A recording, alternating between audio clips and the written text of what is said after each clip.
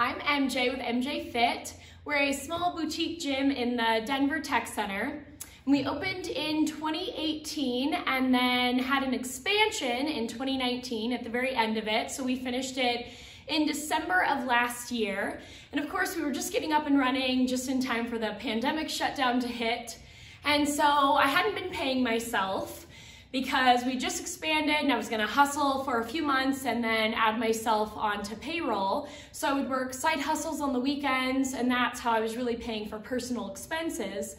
However, when the pandemic hit, I did have to start paying myself at that point.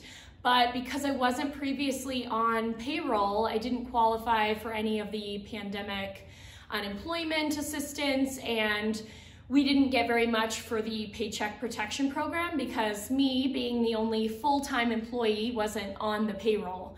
So we didn't receive much government funding like promised, and that was really unfortunate, especially because I hadn't taken out any loans and I had been bootstrapping it this entire time.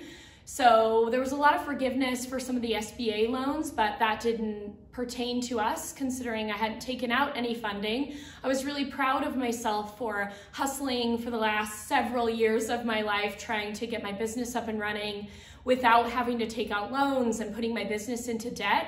That was something I was really proud of, and it came back to haunt me, really.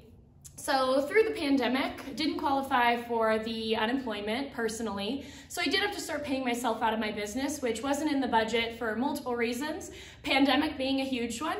And then the other one that we had just expanded, and of course that was costly, and we had paid for it out of the gym budget versus taking out any funding.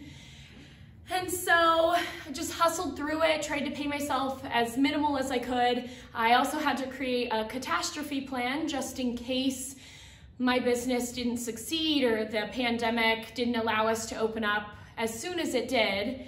And that included filing bankruptcy, of course. But had I paid myself, taken out loans, and qualified for funding, all of that would have been forgiven had I filed for bankruptcy. So that was an unfortunate lesson to learn, that if I had done it, in my opinion, in not as great of a way as I did, all of that would have been forgiven and I wouldn't have had to pay any of that funding back, and I could have been paying myself lavishly for the last few years versus working side hustles and working my butt off in the gym and on the weekends outside of it just to make ends meet and to make my business successful and to provide the service to my clients that I knew I wanted to and fulfill my passion. And so it was really unfortunate of a lesson to learn that in doing that it ended up haunting me and actually being a negative thing. However, we hustled through it and did not have to file bankruptcy, and thankfully we're able to open up as quickly as we did.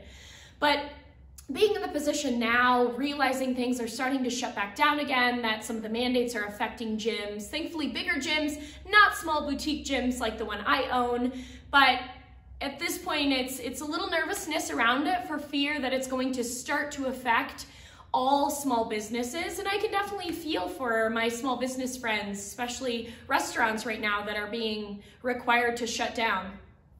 And really my position in this is, unfortunately, shut down my business, file bankruptcy, starve and be homeless, or to keep my business open because that's the only option I have to feed myself and support myself and my vision, and in keeping people healthy too and boosting their immune systems by giving them a place that's safe and clean and socially distanced to work out.